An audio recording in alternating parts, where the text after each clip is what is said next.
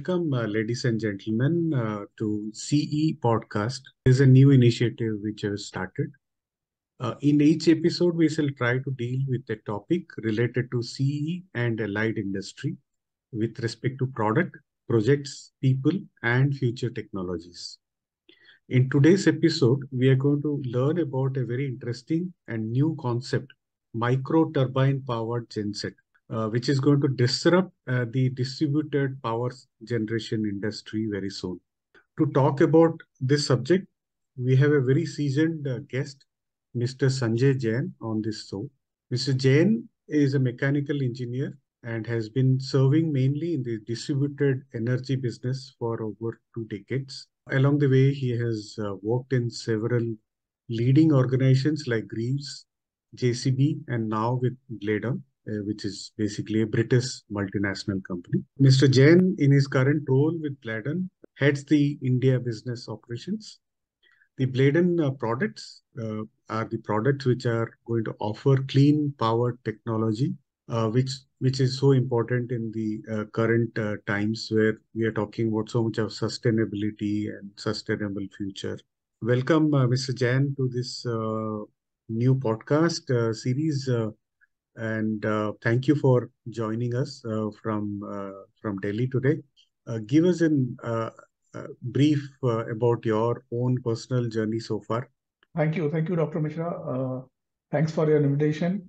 Privileged to be here.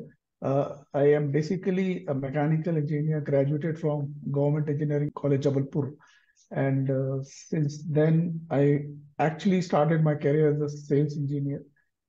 Initially, for some period, I was in mechanical power transmission products. So that comprises of all kind of mechanical power transmission product like gearboxes, couplings, speed reducers. And then I got a chance. You can say it's a backward integration. So I then switched to power generation. I actually was in a diesel engine business where generator was one of the main application. Of course, we were serving other application also. So their journey of, in distributed energy business started. And I served Greaves Scott Limited for almost 12 years, power product division of JCB for almost 7-8 years, and then Bladon Micro Turbine. For a short stint, I was in Jackson also, which is a Cummins OEM. So it is an interesting journey where importance of distributed energy business. If you see a power deficit and then a quality of power, that actually makes it more interesting how it actually is contributing to any country's economic growth. So that's about me. Great. As you have spent over 2 decades in the distributed energy sector, kindly take us through what you get a sense of the overall genset market in India in terms of size, segment, OEMs, OES, just to give an overview of business like in India.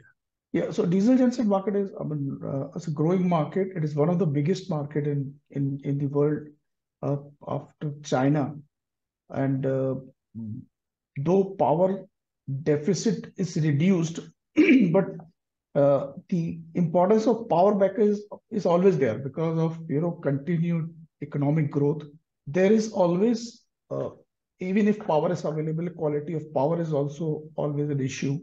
Again, there are a lot of factors: power theft, poor transmission structure, infrastructure, and the power when it is actually required, a quality power, if it is not available, then it affects. So the diesel generator comes into picture. So importance of power backup is always there, will always be there, despite reduced power deficit in almost all the developed countries and even developing.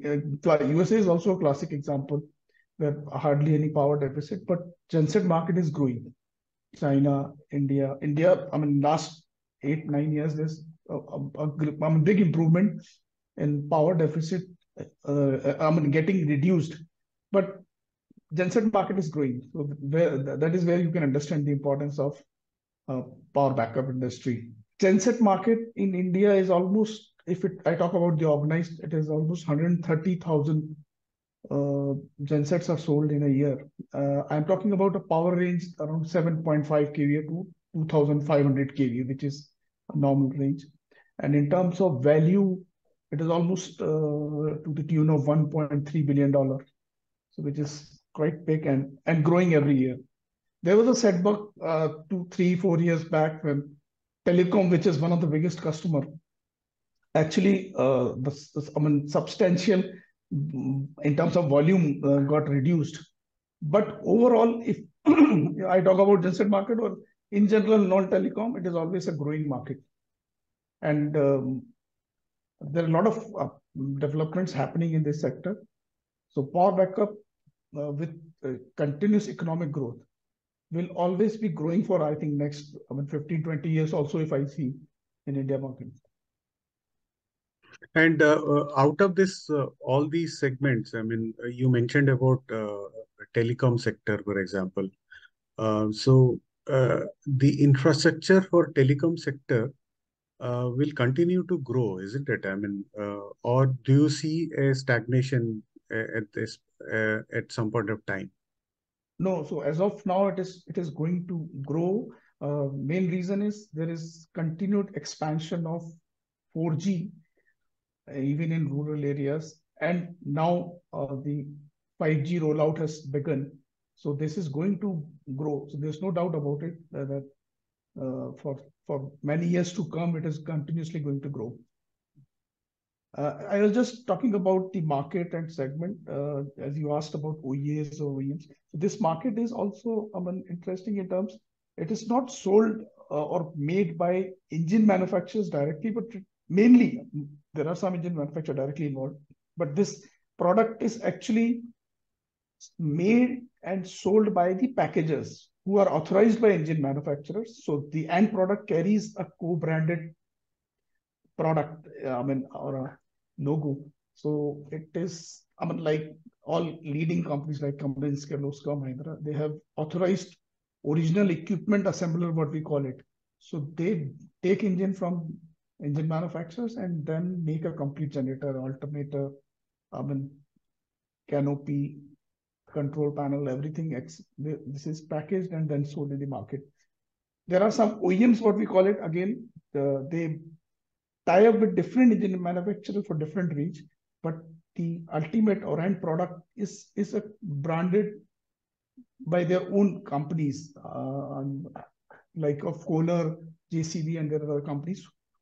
So they are not attached with engine manufacturers as far as end product is concerned, but for a different range, they tie up with the engine manufacturers. Okay, so the two different strategies are basically with respect to trying to basically suit the logistic part of it. I think that could be one of the major challenge with respect to reaching out to the end customer, is it?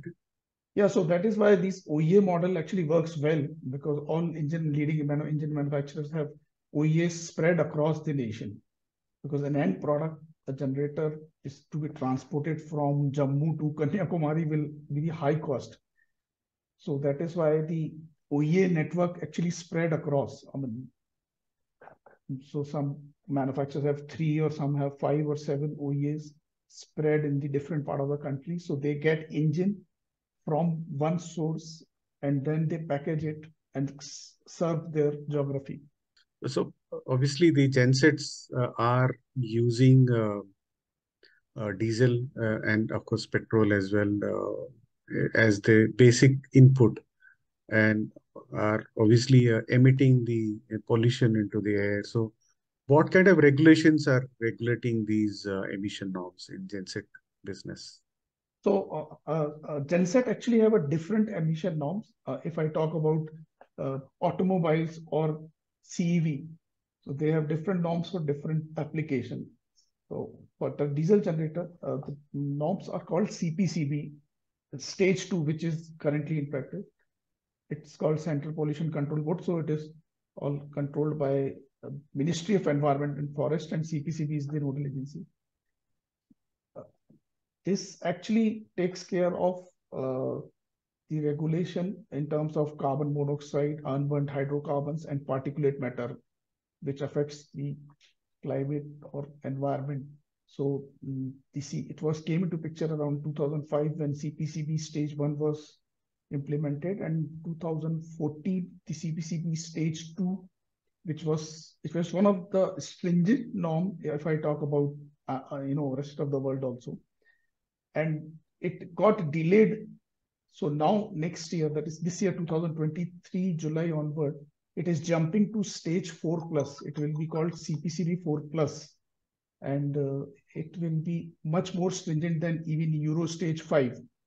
So unburnt hydrocarbons, carbon monoxide, and particulate matter, which is currently limit is 0.3, is going to be 0.03. I mean, reduction of almost 90% of the present particulate matter in concern because of human health also. It is very hazardous.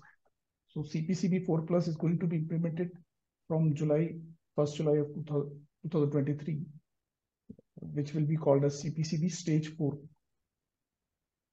Okay, and obviously, in terms of the emission norms, most of the organization must be already working on, isn't Yeah, it? so you're correct. So everybody is working on. I mean, because it got delayed, so the government was trying, and then COVID came in between, so it has got delayed. But all engine manufacturers are working for this implementation. Preparation was going on since last 3 years. So, and of course, all stakeholders agreed, and that is why finally the notification came.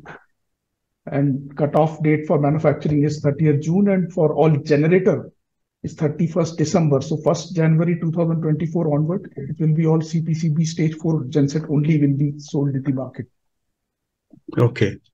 And this particular emission norm, does it also stipulate any kind of levels with respect to the sound generation also, or it doesn't talk about anything?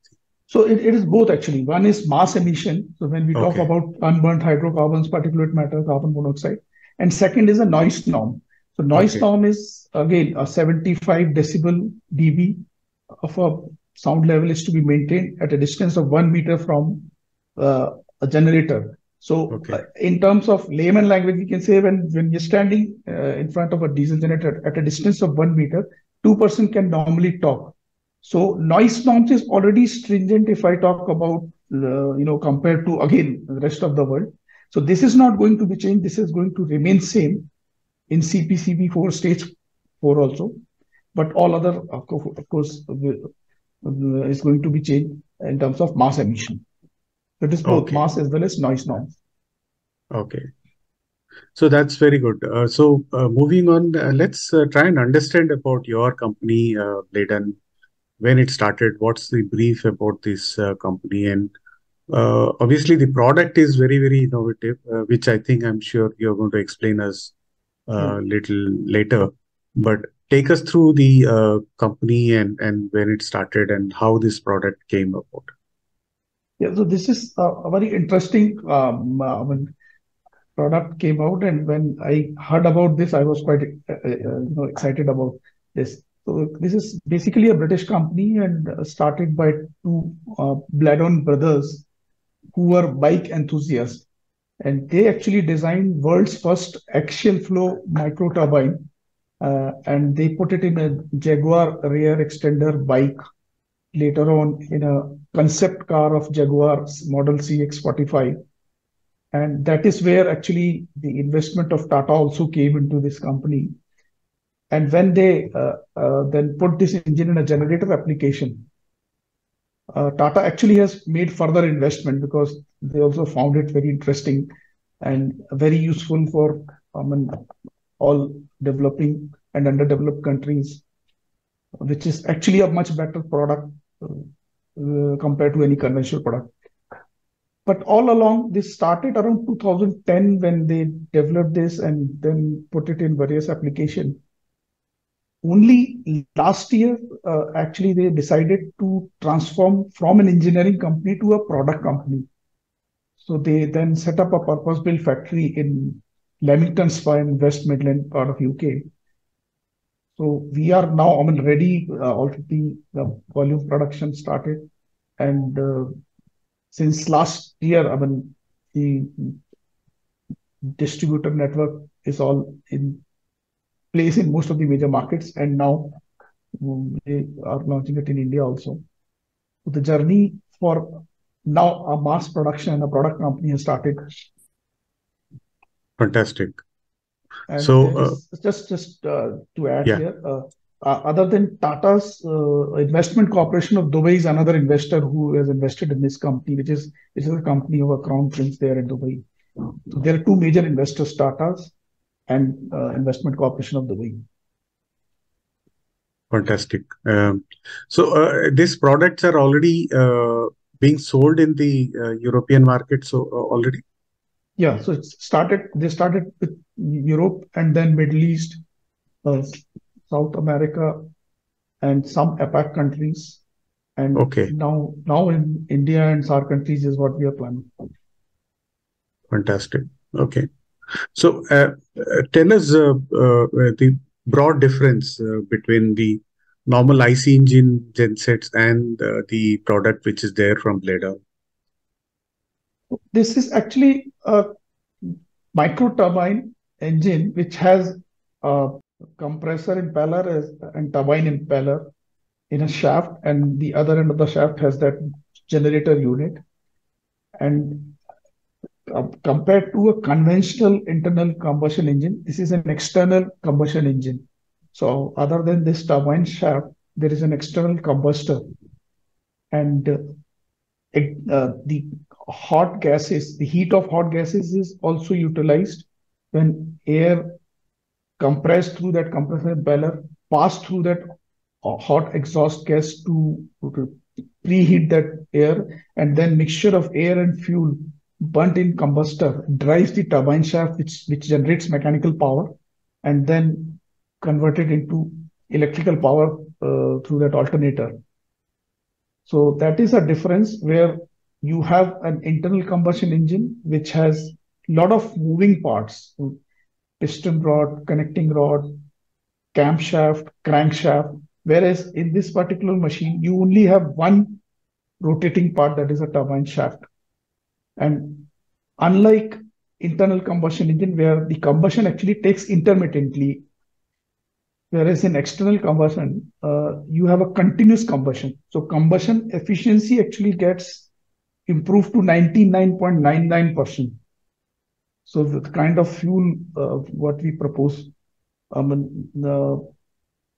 it doesn't affect the power output, fuel efficiency, or emission, irrespective of the fuel.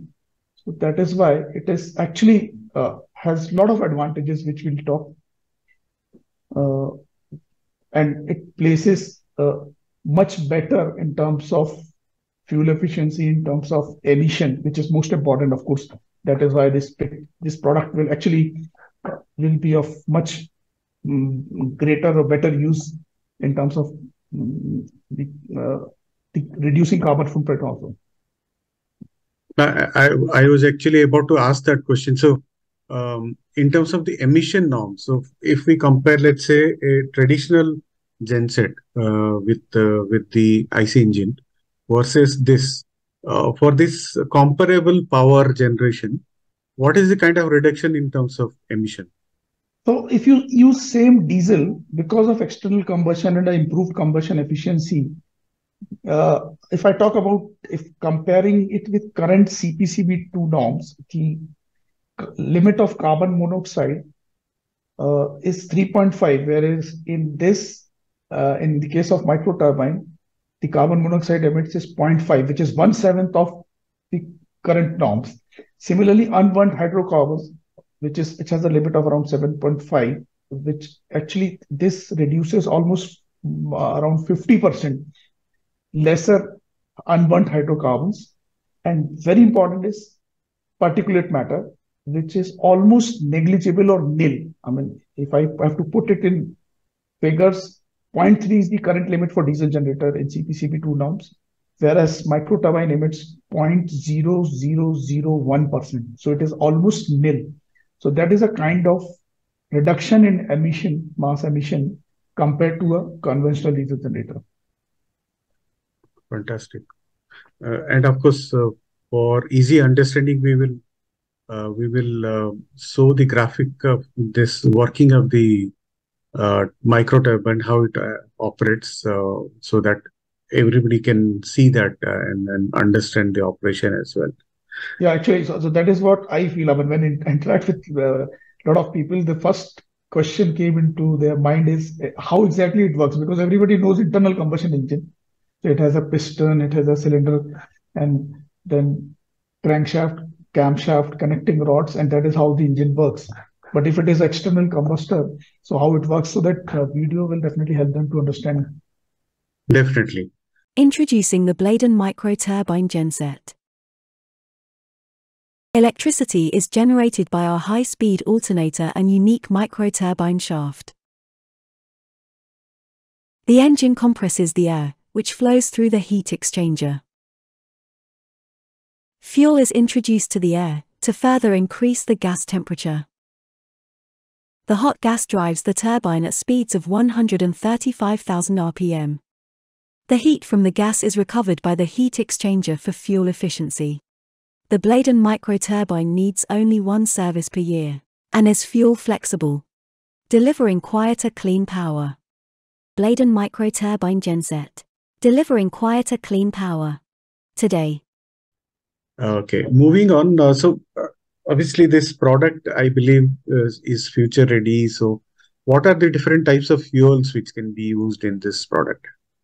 So this is again a USP which actually gives a lot of interest, is creating a lot of interest.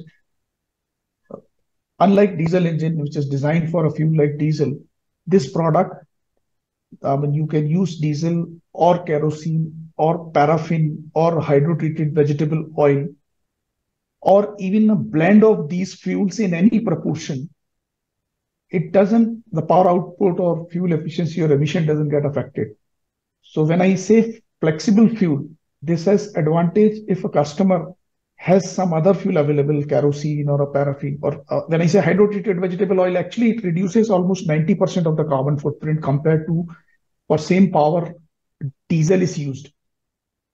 Or even if you have lesser quantity of hydrotreated vegetable oil, it can be blend with diesel and can be used. So one is the advantage of flexible fuel. Second is, when I say future fuel ready, sometimes later when you have a green hydrogen available or a biomethane, if I talk about biomethane, which reduces almost another 5%, that is 95% reduction of carbon footprints, or green hydrogen, which reduces 100% carbon footprint. So when it's a net zero, what we call it a green fuel. So this machine, when customer buys and later on green fuel is available, you are already there. You need not to go for another machine. Your capex investment is already done, and you can use a greener fuel in the same machine. So the same machine which has flexible fuel option today has a future fuel ready option also. There are some more things which I want to talk about. As I said, it has only one moving part. Very important is this requires only a service once in a year, whereas diesel generator, I mean, normally in this capacity, require a servicing of fuel filter, oil filter, and oil after every 400 or 500 hours. So if I have to run a machine in some off-grid site 24/7 into 365 days, you run machine for more than 8,000 hours in a year, and you require 16 services, even if service is required up to 500. There are some machines which ask for 400 hours. Whereas in this machine, you don't need any service visit for one full year or for more than 8,670 hours. Only then a fuel filter and oil filter is required to be changed. More importantly, we don't have any lubricating oil in this machine or a coolant required. So it's a cleaner place and no replacement of oil is required, only fuel filter and oil filter. So that's another advantage. It's a reduced maintenance cost, reduced visits. So very, very important, useful for places where actually accessibility is also a problem. I mean, to sending a service engineer is a high cost. It's a hilly area, rough terrain area, or off-grid sites where, I mean, even taking a machine is a very difficult exercise. So one time it is done, you don't need to send service engineer frequently. So indirectly, it is reducing a lot of carbon footprints. to So it operate is reducing itself. carbon footprint. And importantly, today, if you are using even diesel, suppose if you have a diesel available, so you are reducing carbon footprint using that machine. And when you have a greener fuel available, or suppose greener fuel intermittently is available and you want to switch it back to diesel, because if it is a last mile location where you don't have any other fuel available, you want to use diesel. So not a problem. You can continue with diesel also as a fuel with a much reduced carbon footprint. Fantastic. And then there are What a would, lot of yeah, other advantages because yeah, sure, because sure. it's a variable speed engine. It even at a lower load, it optimizes the fuel efficiency. Whereas in a fixed RPM engine, a conventional diesel generator has a fixed RPM, so running under load actually doesn't give a fuel economy.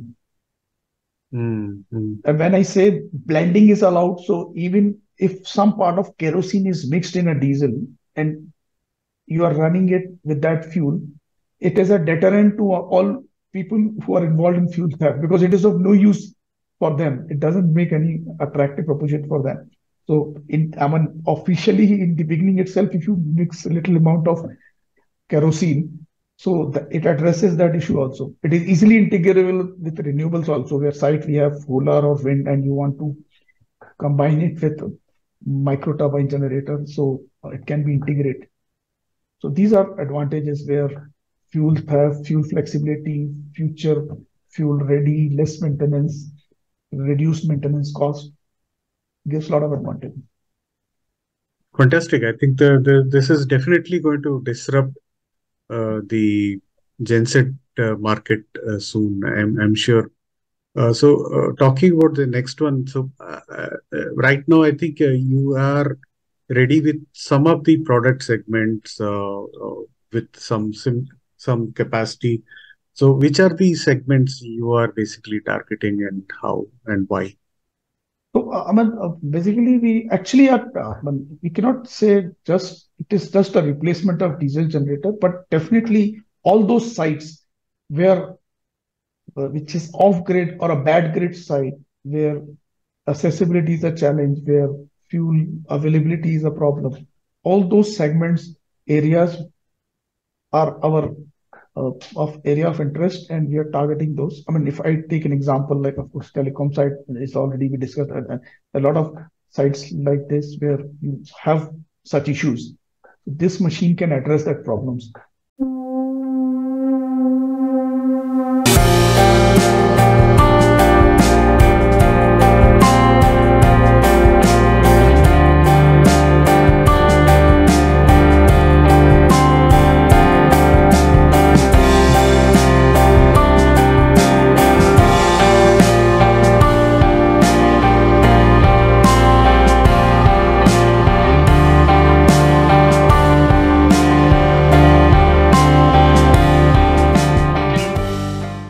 So, in terms of the price point, I know probably you may not be ready in terms of talking about the price right now, but then how do you really pitch your product to prospective buyers?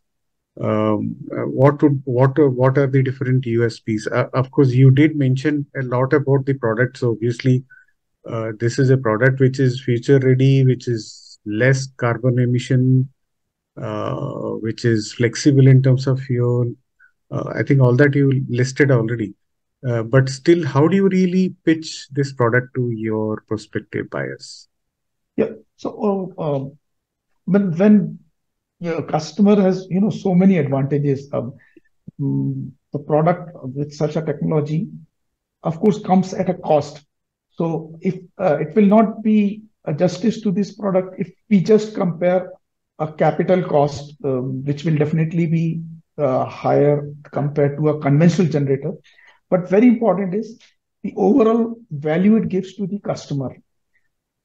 There are some which can be monetized, there are some which cannot be monetized, but overall, in terms of value. So when I compare a total cost of ownership, it will definitely gives clearly a much higher value compared to a conventional diesel generator. So that is what we will be banking on. It is actually a total cost of ownership, which will be of importance. This machine actually is designed for a life of almost 45,000 hours compared to any conventional diesel generator, which has a life of almost one third of this kind of life. So you have a reduced maintenance cost, and you have an option of any greener fuel available in future where you will not be requiring any new or a fresh capital cost. So when I work out a total overall or total cost of ownership, the customer will definitely find a value. Fantastic. And also, I think going forward, I think more and more organizations are very concerned about their ESG rating. Though I think in India it is very early days.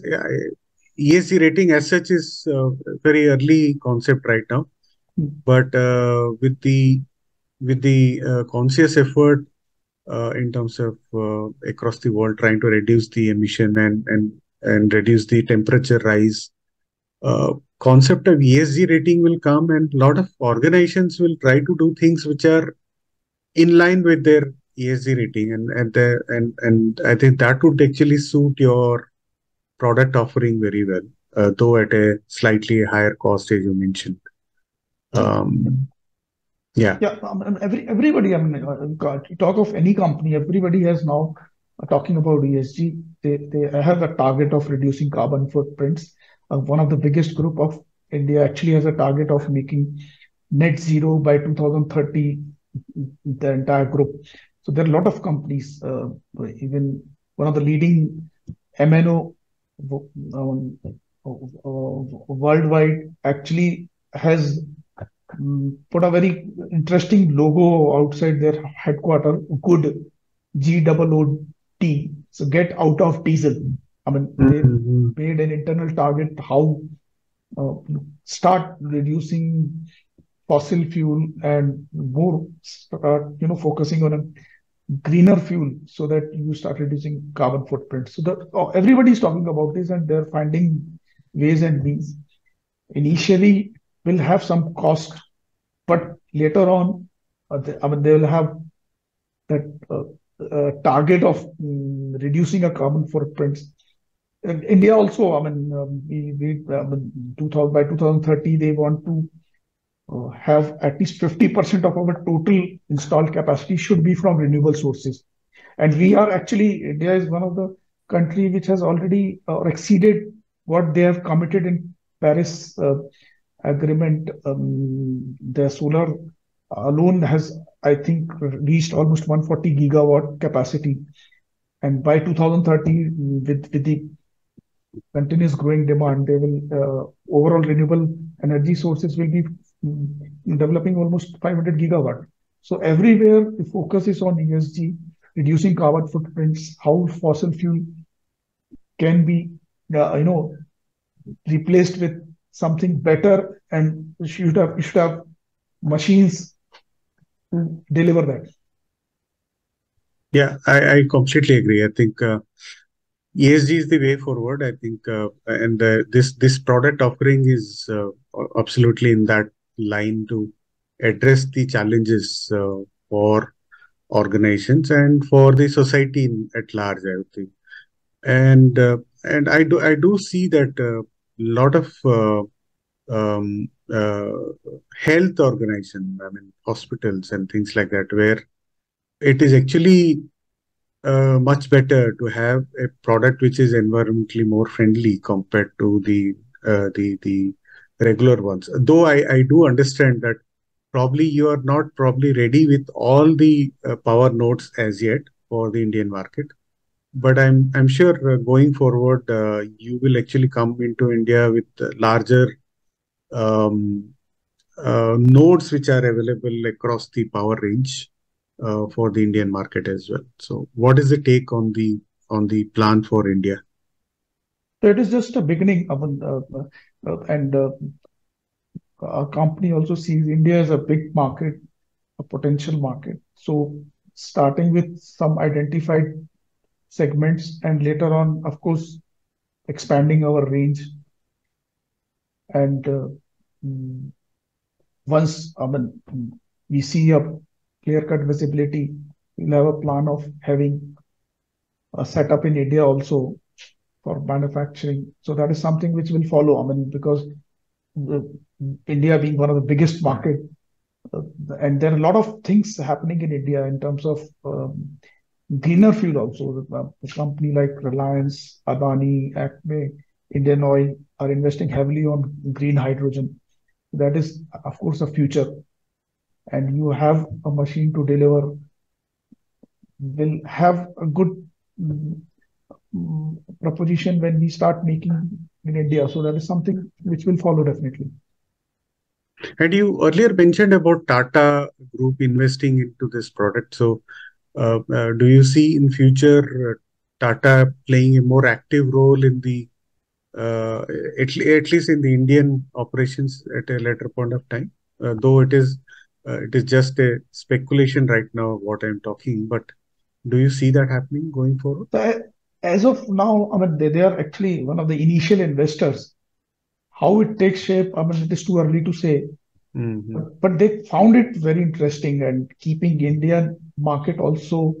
Uh, they actually have invested initially when it was a partnership with Jaguar Land Rover, and then when they found Genset, of course, because still we have, despite a very good, I mean, electrification, the rural areas still having an issue of electricity, so I mean, availability of good quality electricity. So that is why they found it very interesting to have this product in Indian market.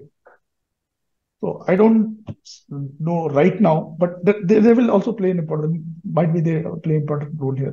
They also. Great, great.